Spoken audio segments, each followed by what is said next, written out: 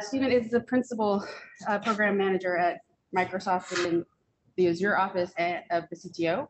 He's also an adjunct faculty, which is going to talk about his work in that at Johns Hopkins.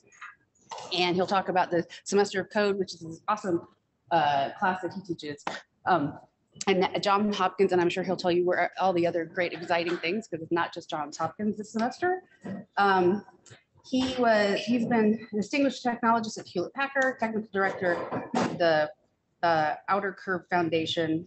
I founded a startup and has been a writer and a consultant. He's also been around open source for about 30 years. He's dating himself. And presently he's the governing board chair of the Confidential Computing Consortium, Microsoft board member to the Eclipse Foundation, and a working group chair for an IEEE standards, which just happened, and just happened this last week. Yeah, we're all excited about it on Twitter. We all said yay. So, yeah. So really happy to have Stephen. Wish he was going to had actually come in person, just like the rest of our keynotes. But wow, twist the knife. Sorry. But it's okay. We're just happy that you're able to make it, and we understand that you're concerned about your class and your students, so that we understand why you couldn't be here. So anyway, without further ado, I'll let you talk. Thanks, Stephen. Thank you all, and good afternoon, everybody. So I'm going to talk about this evolving semesters of code pilot program that we're running right now. I was really excited by the last panel. I owe a debt to those people because a lot of them helped with the thinking of what over this last couple of years with what's become semesters of code, especially Heidi Ellis. She was looking over my shoulder, providing encouragement and useful pointers as we stood up the first iteration of the course a year ago in the fall. So it's been a collaborative effort from the start. This is the quick and dirty slide that I always use to say, I have done many things in this space. I've been doing them for a long time. And what it's led me to, though, is kind of a set of observations that, there's a problem in the industry kind of thing. And I laugh at that but there really is this kind of challenges that we're faced with right now. There is a startling lack of understanding of open source software in production. Yes, I'm adjunct faculty at Johns Hopkins, but my day job is I work in Azure at Microsoft. And I've been back at Microsoft for the last 5 years. And it's been fascinating to see some of the interpretation of we're all in on open source at Microsoft. And it's startling to see some of the mistakes that are made, especially in kind of production mode. There's also, I'm seeing a lack of knowledge around software engineering practice. I think it's being diluted in our industry. When I started, there's, software engineering skills were the thing that was beaten into you in the first 6 days, 6 weeks, 6 months of your job as you change jobs. This is how we deploy software at scale. And at this point in history, when so many people can enter our industry in different channels, kind of 6 weeks or 6 months of a course, and you too can be a full stack developer, that we're ending up in a space where we're just missing those skill sets in a lot of places. And in a lot of places, they've been narrowed down to not software engineering theory. How do you deploy software? How do you develop software at scale? But it's being narrowed rapidly down to tool practices. And the last thing that I kind of see a lot of, and I want to talk about at the end of this, is this idea that software maintenance continues to be hard. And what I mean by that is that there's a big aha that we all come to at some point in the industry, is that software is inherently dynamic. It is constantly changing. Your software system is, rust never sleeps. It never stops evolving. And up until about 2000, we used to think, oh, that's maintenance. And, there was those wonderful studies that came out of places like IBM Watson, where they would explain that, 80% of the cost of software is in maintenance. But the reality is that's the ongoing cost of sustaining a software system in production. It's not maintenance. And then kind of in 2001, we get the Agile Manifesto, and we finally admit that it's not about the waterfall anymore, that really the waterfall is this rapidly iterating thing. But we're still in that place where software maintenance continues to be hard. And so I want to talk about that a little bit as well. So where this all started, it began as kind of this aha that well-run open source projects are natural labs for software engineering experience. Well-run is the qualifier there. When we have 200 million repos on GitHub, I do think Mr. Andreasen is wrong. Software isn't eating the world. We are drowning in software. Most of it is mediocre, duplicative, and bad. But well-run open source projects all have strong software engineering process involved. And it doesn't matter how much governance is written down, the basic behavior of the people that are maintainers is that of good software engineers. And so I thought, what if we create a course that taught some basic software engineering theory and some healthy open source software project practices? How do you know that this project will be good to dip your hands into and use in your own projects and your own products? And then teach intellectual property for engineers. Some of the discussion in the last panel session revolved around licenses. And I was lucky. When I came into the industry, I started in Toronto in Ontario, and I was raised in a family of engineers. And every professional engineer, you took basically a semester course in intellectual property engineering. Intellectual property for engineers.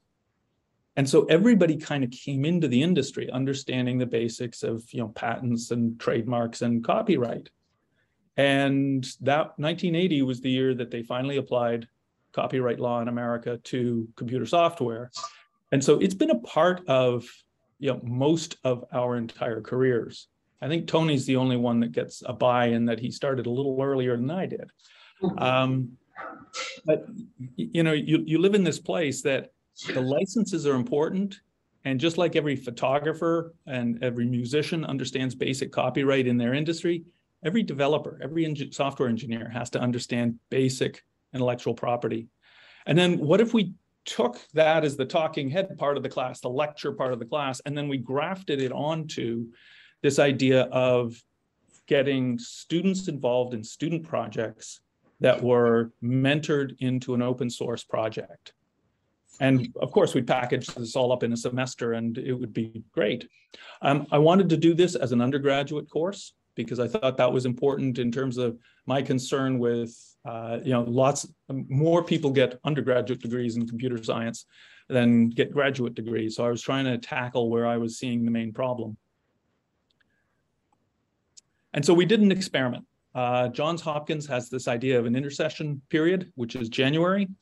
And so a couple of years ago, we ran an intercession 3-week course on choose your own open source adventure. And we ran a couple of labs within that few weeks. And we kind of structured some discussion around what are healthy open source project practices. And it was an interesting experiment that gave us enough confidence that we could go on to create the actual open source software engineering course. And so the first time it was taught was fall of 2021, so a year ago. And we are teaching it again this year at Hopkins. Basically, we were focusing, though, the thing that I really felt the deep value wasn't so much me in front of a classroom with this kind of curriculum based on third software engineering, third open source practice, and a third IP for developers, but it really was how do we set up these projects to enable students to have student projects in live open source projects. So we kind of put together, we started sizing this. It was I keep telling the students, as well as all the mentors, that we are creating this together. We were guessing that we'd probably have as possibly 30 students, maybe as many as 45. And last year we had 20. This year we have 40 as rough numbers. Last year, the open source projects that participated were PAS, Lutece, PowerShell from Microsoft. Semesterly was a student project on Johns Hopkins campus, and Open Cravat was a big research project. This year, 3 of them returned, and then we added additional projects I'll talk about that in a few minutes in terms of the changing mix. The simple requirement, if you were going to participate as an open source project, was that you had to give me at least 2 mentors and that you had to define at least 5 student projects within your open source project space. And we kind of did a rough sizing that said there's about 14 weeks in a semester. And if you treated the student project as the bulk of their homework and pretend there was a lab in the course, because lots of engineering courses have labs, that we could expect 4 to 5 hours of student time per week, giving us a student project of about 50, 70 hours. So that's kind of where we started. We went along with the idea that we worked with the mentors in a couple of mentoring workshops to say what kinds of things would be interesting student projects.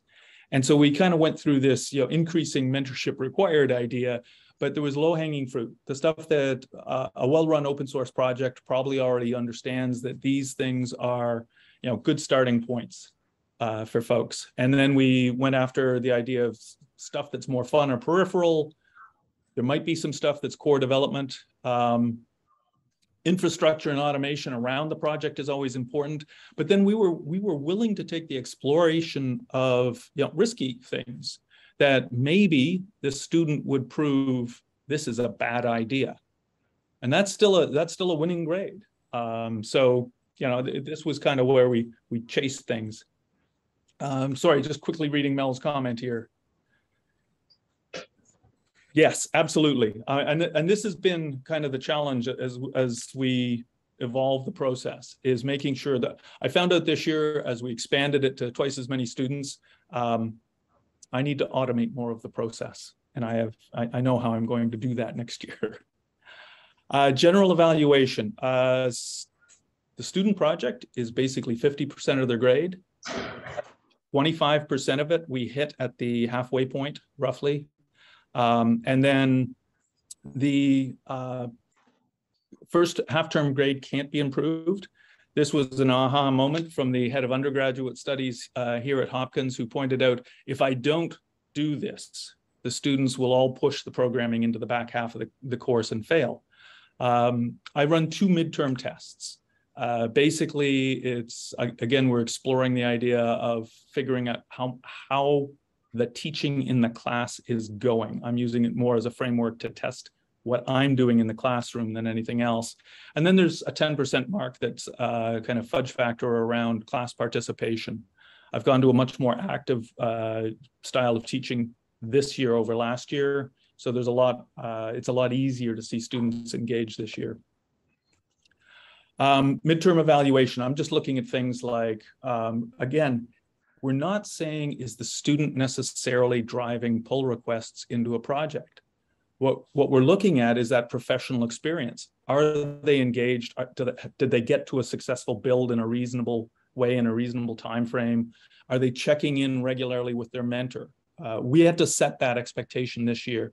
We realized we hadn't set it hard enough last year, that no, really, you need to talk to your mentor every week. And we've worked with the mentors to make sure there's even that idea of kind of false midweek goals to encourage the students making forward progress in terms of describing what they plan to do. And does it feel like they'll reach their original goal? But goals change. One of the things Heidi Ellis said in the panel previous is, there's a lot of tension because they're now working in the real world, and the real world changes. I mentioned in the comments in the panel session, we had 3 mentors last semester that changed jobs midstream, and we were lucky that 2 of them could continue mentoring. One of them was problematic in that we had to cover for them. But again, this is part of how the real world works, and exposing the students to that and encouraging them and working with them, mentoring them past that moment was part of their learning.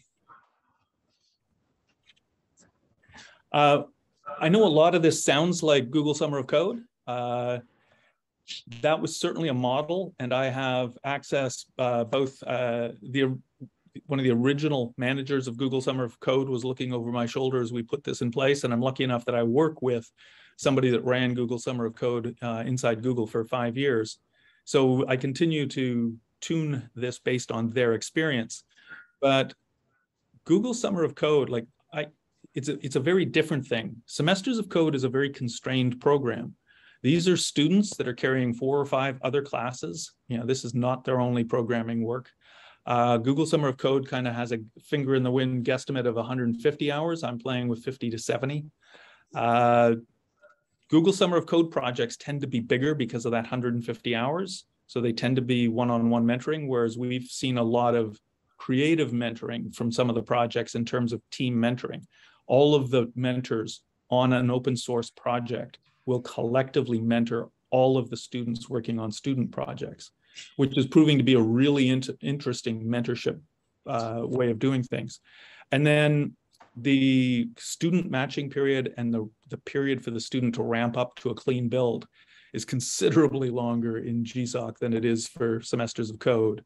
And then, you know, kind of the last thing there is Google's paying students stipends. Here, their project is part of their grade.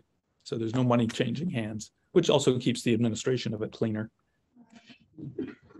Things that are new this year. We're exploring the whole idea of distance learning. I've got 15 students at University of Galway that are also part of this. They've got a local professor anchoring it. So that's the person that's doing the administrative support of they're responsible for the students' grades. So I don't have any responsibility as Hopkins faculty for their grades. That's handled. But it was a matter of they overlap directly with the class. So I'm basically running a Zoom session because we're still in kind of semi-pandemic mode here where all classes have to be recorded. And we were already running it on Zoom because some students might have to isolate. And so the idea that students are both either tracking the recordings or just dialing in. So my morning class in Hopkins is an afternoon class in Galway. We're also experimenting with student projects that you'll have multiple students tackling the same piece of work. One of the projects, for example, Patternfly from Red Hat. They're doing a huge amount of accessibility work on Patternfly. So it means that the mentors at Red Hat are working with several students that are all working on accessibility issues. And they aren't directly collaborating, working on the same issues, but they are working side by side on a similar set of issues.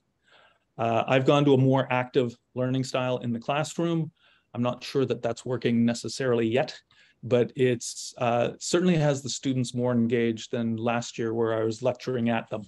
The big aha that I had was the same kind of thing that folks that have learned about active learning. And I realized that the collection of you as professors probably already know this, but you can be a highly entertaining lecturer, but the students still aren't necessarily learning. So I'm trying to engage them differently this year. And then I've doubled the student population.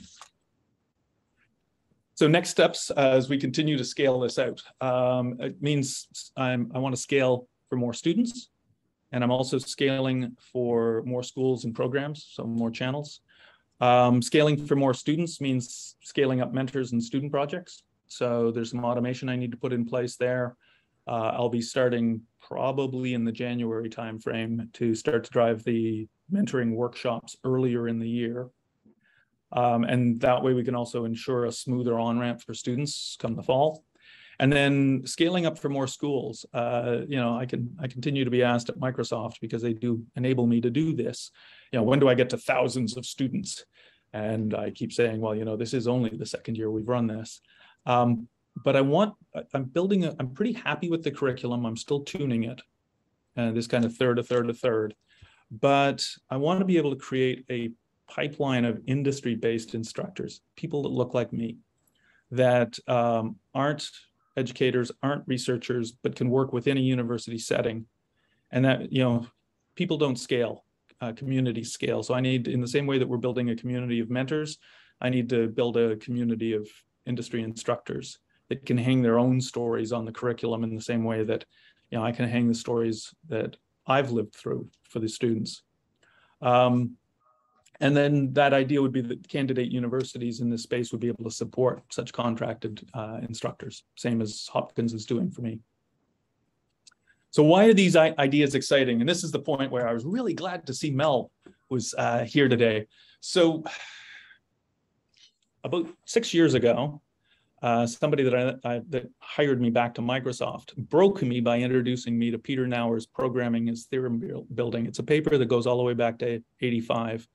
The basic premise in the paper is, why is software maintenance hard? Why is it hard when a collection of people have created a complex piece of software? Why is it hard for the next group to take it on, to maintain it, to evolve it? And he comes up with a theory behind it, but he's not satisfied with the theory. And I think that the basic thing that he argues is it's that translation of the mental model of the theorem of the software that's hard to transfer to the next group that is going to work on that software. And then actually reading some of Dr. Chua's work, I also came through and discovered Jean Lave. Jean Lave did some seminal work out of UC Berkeley back in the 70s, 80s, and into the 90s. And the first book that I encountered was this idea of cognition in practice. And the basic premise is all learning is social learning. She went on to do a book with one of her grad students at Chan-Wenger called Situated Learning and Legitimate Peripheral Participation a couple of years after that. And basically, this is a book about apprenticeship.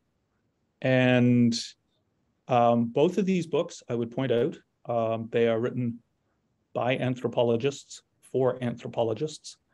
They are a non-trivial read to somebody like me who basically lives in the software engineering world. But you start to realize that all of what they're talking about is this idea that it's about community building and how do you successfully translate the mores and culture of a community, and how do you translate that learning in kind of these practiced ways. And you start looking at, well, I've lived in this world of open source collaboration and standards collaboration for a long time, and you realize, there's a set of organizations in the standards world, the IETF and IEEE.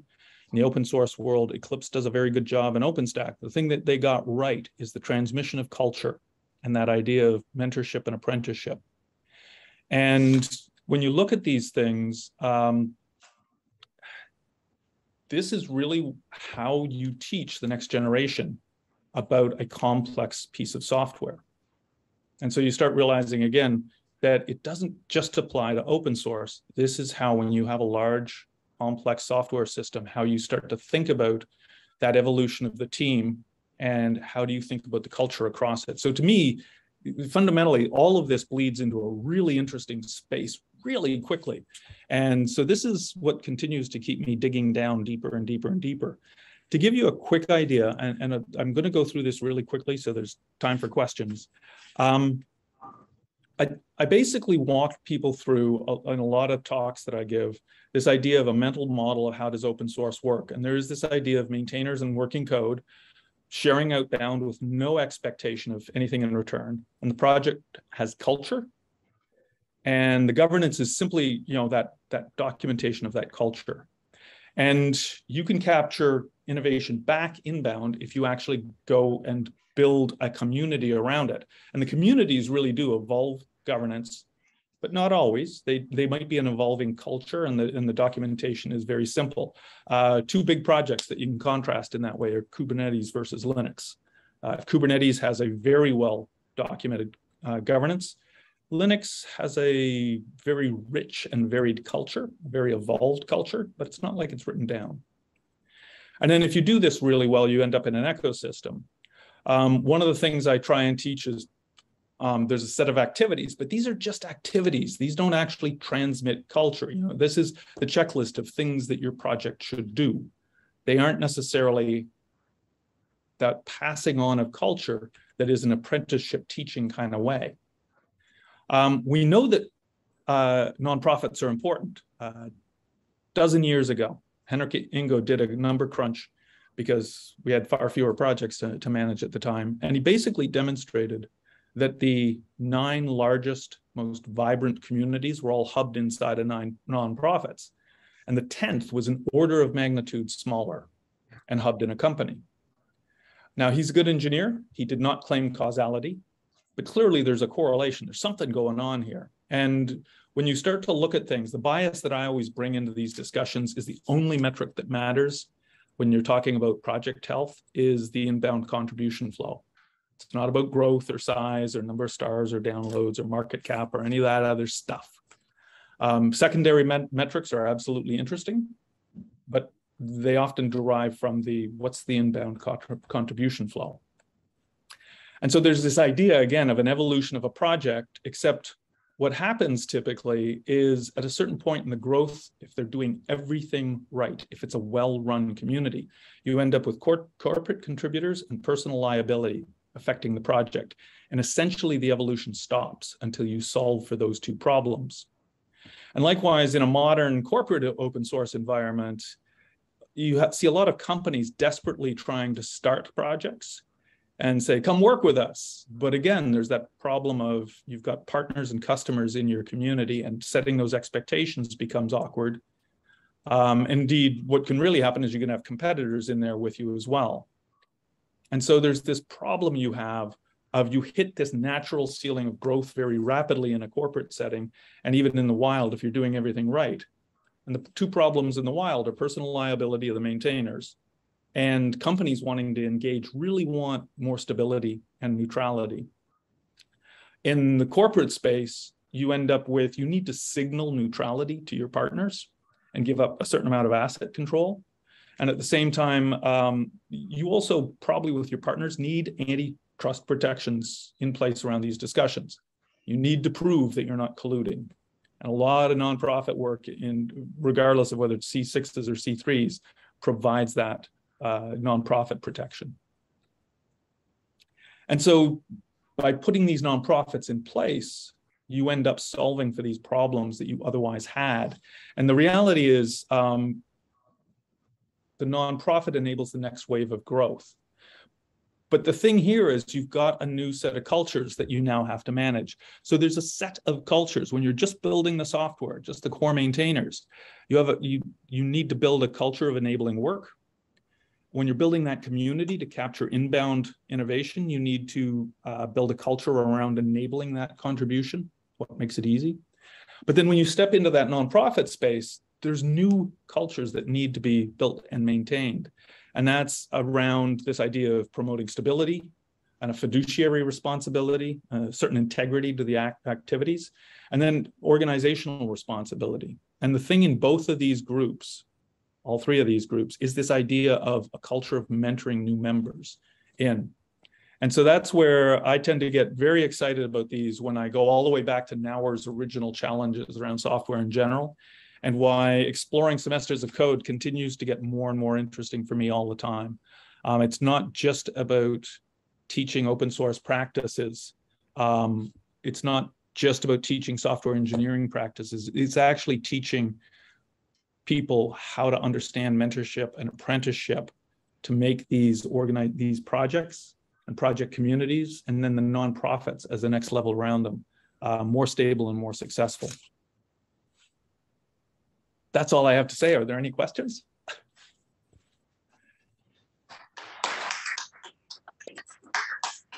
Let me drop the slides here. Okay. Got about 10 minutes. Carlos? Yeah, fantastic talk. Thank you so much, Steve. My question is, when I see, especially the last part of your talk, you know, the nature of this of the open source endeavor, it reminds me a lot of like organizations, like open standards organizations. You know, IETF comes to mind. Can you say maybe a little bit more? Have you seen these parallels? Absolutely. So I have to live in a standards world as well as an open source world. and the fact that we are seeing all of the open source nonprofits race into the standards space that they don't understand, and all of the standards organizations race into the open source space that they don't understand, it does create a certain amount of angst for me. But when you step back and look at some of the individual organizations, IETF and IEEE do an amazing job of transferring culture. When you show up at an IETF event, and there's three big conferences a year for building the next iterations of those standards, they have a day zero mentality that says, we have this big pile of documentation, patterns and practices for how we do things here. But day zero is, oh, you're new here. Let us show you how to succeed with us. And so it's all about the newcomer being made a successful member of the community so they can get work done. So that's like startling. But then when you look at Eclipse is a really, so now let's shift over to that open source side of the house. The work I've done in Eclipse over the last 18 months, dramatically different from the Linux Foundation experience. Eclipse, again, rigorous policies and procedures, stack of paper if we printed it all out. But the first thing they did is we built a new working group was to wrap staff around us to do the cultural transmission to this is how we as a set of partners can succeed within Eclipse for the goals that we have. Same kind of thing the one thing that OpenStack got right was their whole day zero onboarding. When you showed up at OpenStack, when you show up at OpenStack events, they still have a rigorous day zero training and engagement to wrap culture around newcomers to make sure they can be successful at OpenStack. So it's this kind of onboarding that I think is so critical. Stories of, sorry, Mel, I was just trying to read Mel's comment as well. I'll come back to Mel's comment in a minute. So does that kind of answer it, Carl? Yes, absolutely. And I think that I have another question, but I let other people, it's unrelated, but let other people. Okay. Speaking to Mel's question that stories of student failure. So we had one student last year out of the 20, there's I think it was 21 students that we had last year. And we had one student that was problematic in getting their student project done. And so there was a certain amount of rallying the mentors around that student to get them over the finish line. And that was the kind of the one student, the one data point we had last year. And it did take, it takes a village kind of thing.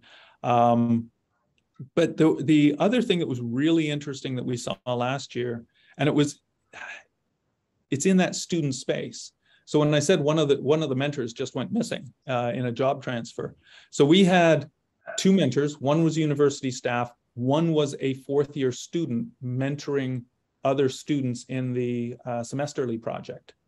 And there was 5 students working on student projects, 2 mentors, and the first one went missing in action quickly. And so a fourth-year student basically picked up the mentoring load for 5 other students while they were in their graduating year, and just did this phenomenal job of doing the lift. So I think it's kind of, I was shocked to see the success of that.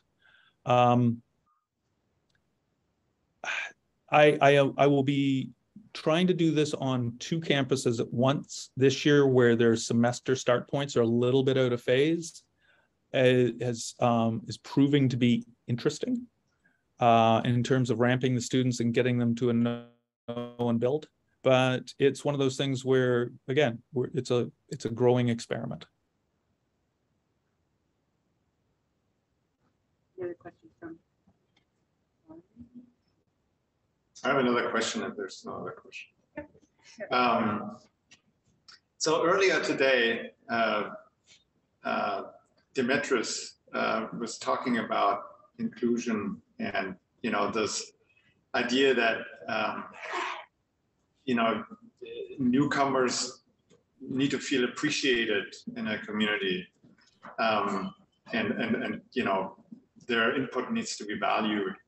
And I think that while this is important, right, and you you have sort of this, you definitely want to maintain that feeling of adequacy, you know, that the right place and so forth. What needs to be also paired with that is sort of a sense of what they don't know. And, you know, and sometimes they don't have that sense, right? So it's sort of an experience where there's newcomers have sometimes the sense that it's easy, or they have sort of a way to contribute, and then, you know, they're faced with this reality that there's actually much more to it, right? And so that humbling experience can, some people, you know, they feel like not appreciated. And so how do you convey, how do you sort of navigate that tension between inclusivity and, you know, so conveying people that they might need to know more? I was simply humbled by the reality that I kept walking into the problem last year, and so I'm at least more aware of it this year, that I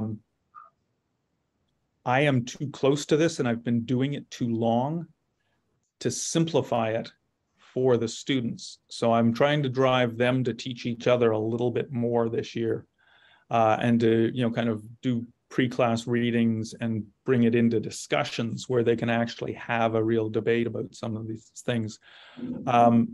One of the things I did last year is any week I had to travel. I have to travel too much, but there was 2 logical points where I could do those term tests. And then the other class that week, I did an Ask Me Anything, but it wasn't with me because I'm just a boring old white guy. I brought in a whole set of successful software engineers that looked like my class. They were women, they were people of color, they were Asian, they were trans. And that, you know, so that the class could see itself, because I have very diverse classes. Certainly the Hopkins classes have been very diverse, and I wanted them to be able to see themselves. And so that was an interesting challenge. I don't think I'm seeing the same kind of challenge merging into an open source community here, because these are mentored projects. So the project mentor is basically that person that's smoothing that path. So it's not like I have a student that tried to turn in, you know, a pull request that got suddenly slammed into a wall of other people. It's no, they're being mentored into that process by somebody that's already in the project. Does that kind of answer the question? Yeah, sort of. I mean, I think there is sort of this aspect of, you know, I don't know. I don't think it's just showing diversity in the mentorship. I think it's also, I don't know how to do that, right? It's actually a real question. I don't know. It's a hard problem. Yeah. I mean, we are trying to pivot an industry that, you know, I've been in the industry for 4 decades now. And in the second decade, a colleague and I started to get excited. We were going to Usenix conferences constantly, and we were seeing kind of a rise in the number of women. And we were really excited that this is fantastic. We're actually finally seeing, you know, a better gender balance coming. And then we realized, no, the women were program managers, they were documenters, they were testers, they weren't developers. And, you know, so we continue to have this challenge in the industry. There was a comment earlier in the earlier panel that, you know, open source has a problem with diversity, and we do. And I think it's getting better, but it's still a challenge. And it's a challenge for figuring out how do we create that in the culture, because we're talking about cultural change, right?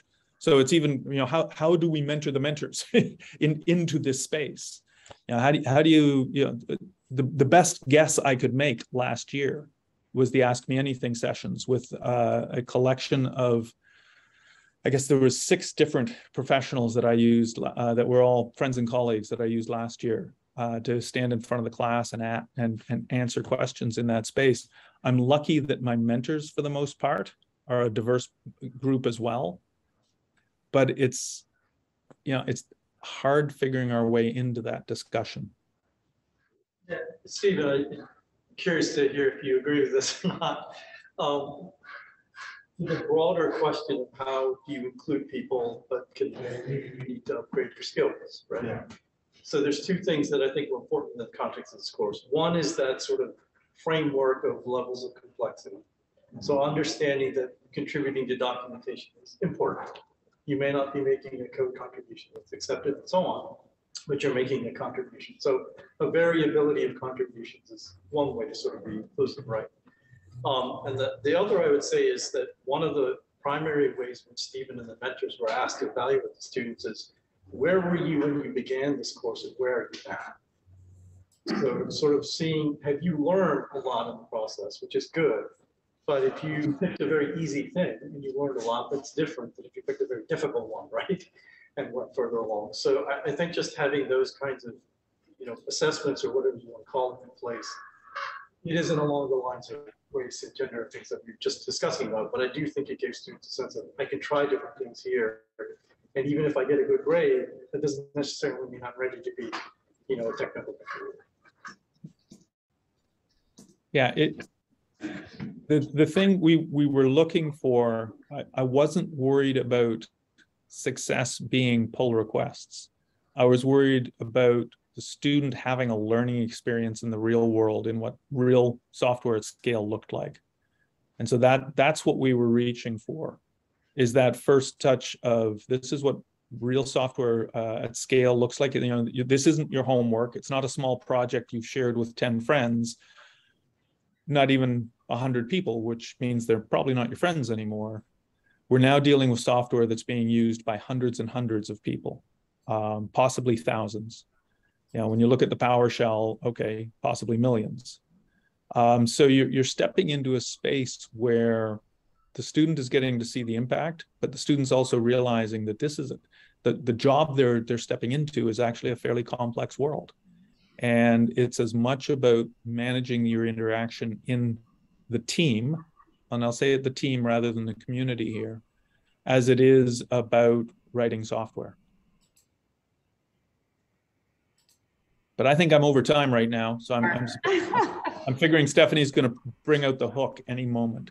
Yes, SJ just showed up too, so we're ready for the next panel. All right, thanks so much, Stephen. Thank you, everybody.